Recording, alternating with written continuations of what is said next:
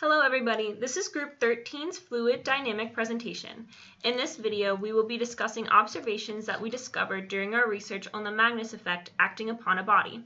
To introduce the Magnus effect, we will show you a relatable video of how the effect works on a basketball.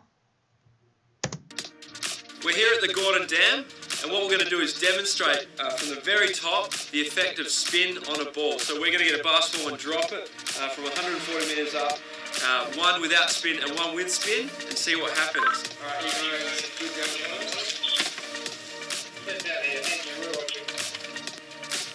Ready?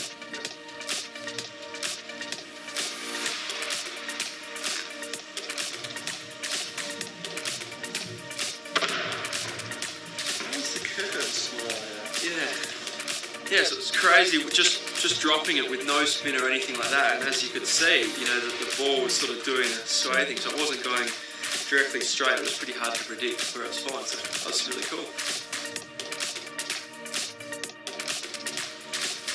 Ready? Whoa, look at that go!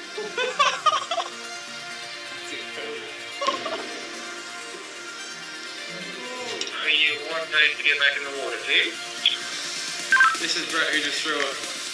I literally just dropped it with a bit of spin, like I didn't even throw it, and it just took off. Like we had no idea that was going to do that. But yes, in the water, please. Our hypothesis and explanation include the following listed on the left side of our slide.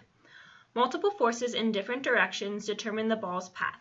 These forces include topspin, backspin, and side spin. The spin on the body creates velocity differences above and below, which create different pressures around the body, as well as a force that lifts the body, known as the Magnus force.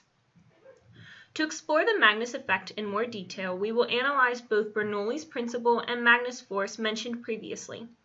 Because the body is at constant elevation, we can simplify Bernoulli's equation to determine the pressure, as you will see in the equation below.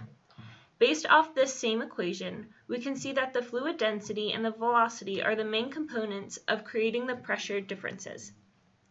You will see based off the image that the air flowing above and below the body cover different distances in the same amount of time.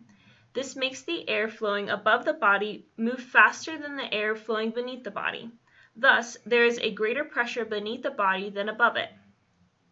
As a ball spins, it deflects the airflow above it downward and creates a turbulent boundary layer on the air nearest to it.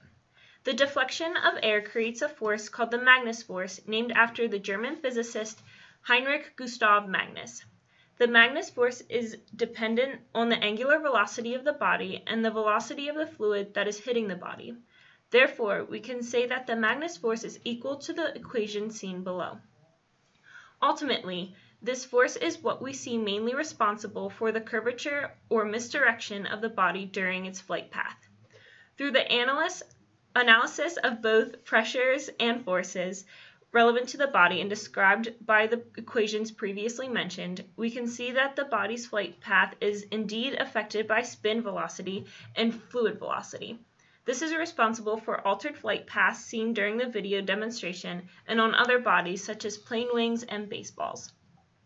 The principles of the Magnus effect could also be implemented into future technologies, which include the integration of more fuel-efficient transportations and energy-generating systems such as ships and wind turbines.